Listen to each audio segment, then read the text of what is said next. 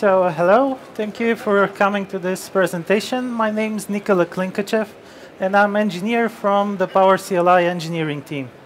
So today I'm going to be talking to you about how we give you access to the latest APIs and API features. A standard disclaimer, this is a tech preview. So don't go make any financial decisions or sign any contracts because of the information in this presentation. That being said, the features are not new. They have been in PowerCLI for some time, but they're subject to change.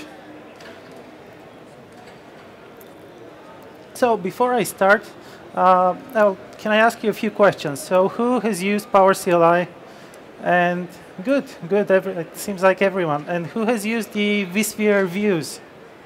Or knows what they are? Sorry? Get view, yeah, get view. All right, so most of you will be familiar with some of the features here. All right, so this is the agenda. I'll quickly go over what PowerCLI for the benefit of maybe someone watching it after VMware out online. So PowerCLI, it's a command line interface tool. It's based on Microsoft's PowerShell. Runs on Windows, Linux, and Mac. And it focuses on two areas. This is the high-level commandlets, which we can think of as user scenarios, like move VM, set clusters, stuff like that. And the low-level bindings, which are mappings, one-to-one mappings to the actual APIs. So the first area might be a few API calls that are hidden to you. And the second one is just one-to-one mapping. My presentation focuses on the second, low-level bindings. So I'm going to be talking today about the dynamic bindings. This is our newer approach to exposing the APIs. So imagine this is a V product, is some of our supported products for PowerCLI. And this is a timeline. So it starts, it's developed, and it's released. And the blue line is when you install it in your environment. So what we've historically done is the static bindings, which are on the top. These are the get view for vSphere, as well as some other products. So what we usually do is we take the API description, which describes what the server does on the API side. And that's where the two diverge. So the server implements this API and provides it, and we get the description. From this description, we generate some C# code. Then we build it, and we have to package it and release it so you can get it and have the latest views. So when you deploy, you have to upgrade PowerCLI to get the views for the new API, and then you can connect and start scripting. And this has some advantages and disadvantages. So it's great for writing the high-level commandlets, so we can see at build time if something has maybe regressed or some other features that we can use. But it requires you to update PowerCLI and requires us to release the PowerCLI so you can get the features. So what we've done recently is develop dynamic bindings. So this is the bottom scenario. We take the API description when you connect to the server. So the process is similar, but it happens when you connect to the server. And they're dynamically built with the metadata from the server. So you can use them without having to upgrade PowerCLI. So we again start with this API description, but it happens when you connect to the server. We generate CLI metadata from the server, and we package the views runtime. So what this allows us and allows you to do is run the newer features with the version of PowerCLI that you already have.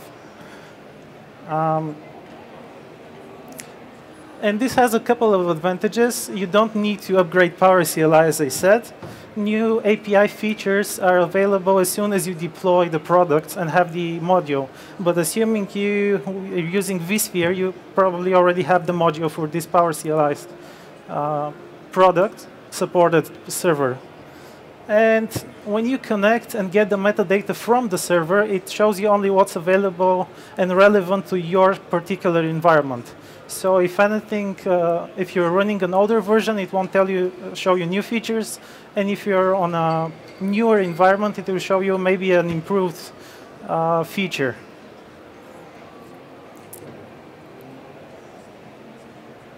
I'll take a few minutes just to take a few questions, if you have any, before we continue. All right. So this is a bit what happens behind the scenes in PowerCLI. This is, on the left, is the metadata we get from the server. It contains the type description, so this would be types that you have in the API. You have operation descriptions, which describe operation names, parameters, return types, stuff like that. You have service descriptions, so the services are just a package of closely related operations. So if it's a REST API, it would maybe be all of the REST methods for this resource. And we have a human-readable help that we package with the views as well. So we get this from the server, and we do some parsing and static analysis on it. So this would be if you have a type that has it has inheritors, we parse this so we know what you can use if you have a base type. We do some other stuff just to help us optimize performance as well. And there's a couple other components, but we have the metadata manager. This is probably the most important one that's driving all of the stuff. And from this CLI metadata, we extract the REST or SOAP mappings depending on what the API is. So we can use them. And after that, when we have this metadata, we build the bindings. So in the get view, this would be the views. In the dynamic bindings, this would be the service objects. And the service object, it has a name, documentation that you can use, methods that you can call. These would be the operations of the API, and the help object that has the human readable data and allows you to instantiate parameters. So this is the abstract part. I'll start with the demos now, just to show you the features. So the text here in the screenshots, this is for reference. I have a demo, live demo. If you can't see, I'll show you the live demo. It's exactly the same thing that's on the text here. This is just for reference later, if you want. So the way you access the API is called the get service commandlet. We have currently 4 supported products. This would be the NSX-T, the REST API of vSphere, HCX, and VMware Cloud on AWS. Each of them has a module, and each of those modules has get service commandlet. So, for example, for NSX-T, it would be get NSX-T service. The demo here, I'll show you how you can create a network segment in SDDC in VMware Cloud on AWS today. So a couple of things. You can get service would get all of the services. You can filter by name. And you can pass wildcards. And if you call get service with a specific service name, it will give you just this service. So let me see if I can put up the demo. So can anyone see the text on the demo? OK. So here, this script, the connect script, it just has some connect info. And I've hidden it so I don't show the whole internet my credentials. But it does only connect with your refresh token you get from the UI. And this is your access token to the API. And the org ID and SDDC ID you can get either from the UI or the API, the VMC API. I'm using Visual Studio Code for this demo. There's no reason you can't use any other IDE to develop and run PowerShell and PowerCLI. It's just, I just like this. It's personal preference. Ooh, sorry. The adventures of live demos.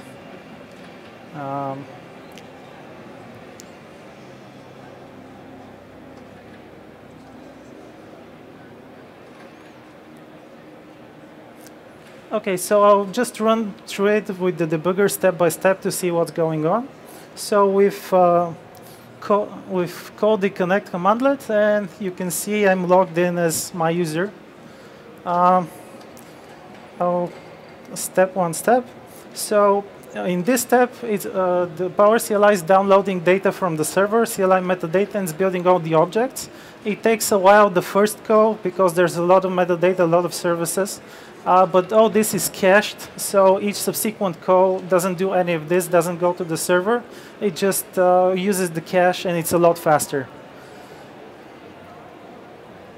So this will probably take about a minute with the VPN and the Wi-Fi here. Oh, there we go.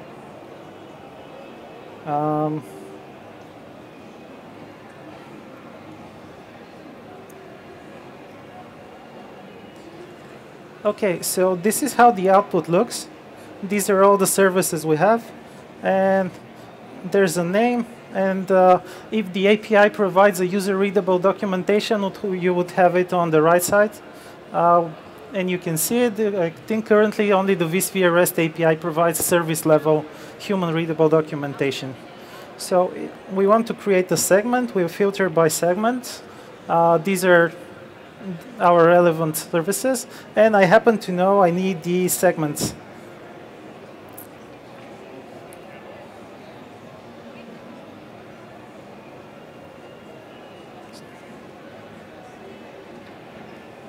So what I'm doing here is just getting the service, assigning it to a variable so I can use it later.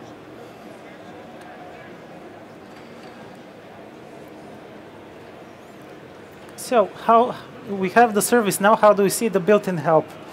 For this, we've created the help object. And if you want to see a service level help, you just do service.help. This will give you methods and documentation about them. If you want to see a specific operation, you just do the name of the operation. In the demo, this will be .updates. And if you want to see a help for a parameter of that operation, you just append .parameter. Let me go back to the demo. So service help.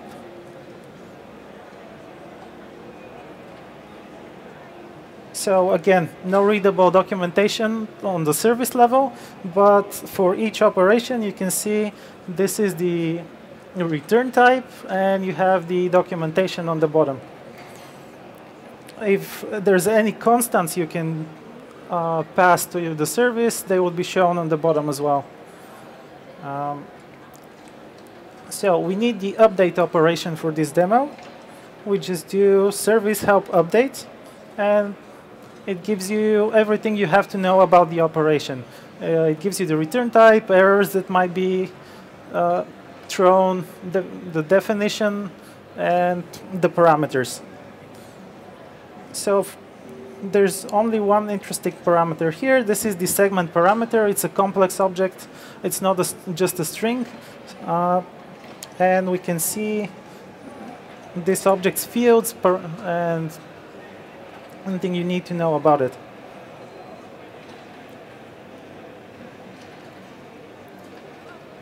Okay, so now we know what we need to pass to this operation. How do we instantiate it and call the operation?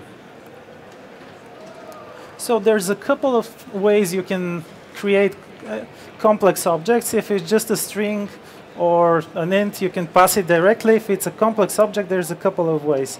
So if you know the body of the request you want to make, and I found this useful if you have the HTTP request and you need to make a quick test of something, you can just get the JSON string, for example, or XML, and use the PowerShell inbuilt commandlet convert from, in this case, JSON, and create the object from there. It will create PS object, you can pass that. If you know what the object looks, but you don't have the JSON string, it would be useful to create a hash table or a PS object, and you can pass that. Or we've provided a create method in the help, which will create a placeholder for your parameters. So this will create an object with some information I'll show you in a second. It will show you all the fields. You can assign variables to it. And when you send it to the server, it will only send the fields that you've modified. So none of the default values that you haven't changed will be sent.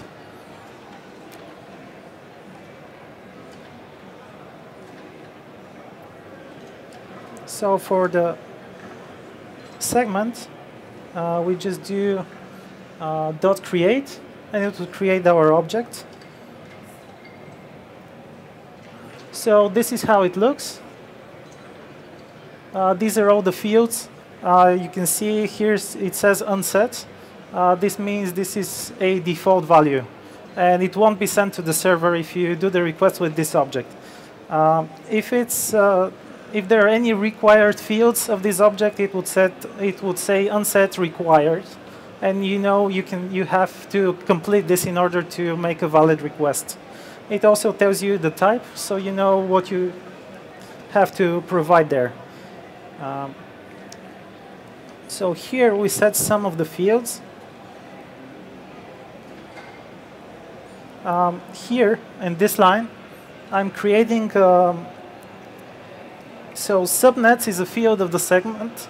It's a list of strings, and here I'm creating. It's a list of complex objects, and here I'm creating an element of this list and adding it to the list. The default value would be an empty list, so it's ready for you to populate with elements. So this is how you can create complex objects that are deeper in the tree.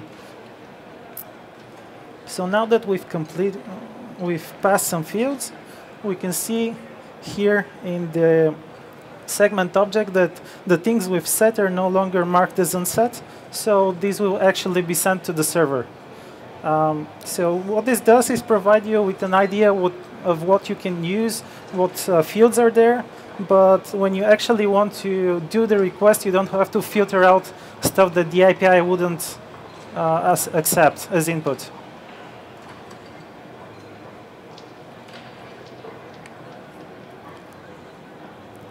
So now that we have our parameter, we can call the update operation. So no surprises there, we just invoke the method with the parameters. And we can see here that our object, in this case network segment, is returned with all of the fields and information about it.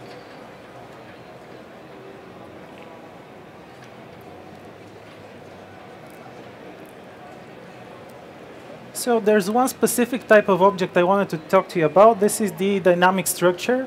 Its type would be shown as a dynamic structure string in the UI and in the PowerShell console, sorry. And this has two use cases. So this can be any object. So this is basically, you can put any object there. So this maybe you have an API that supports a config that doesn't have any specific structure. This would be a use case for it. And you can pass a hash table or a PowerShell object, and PowerCLI would serialize it as a JSON or XML depending what the API is. And the second thing for this dynamic structure type is when you have inheritor types. So this would, when you see it, it basically means this is a base type. You have to instantiate one of the inheritor types.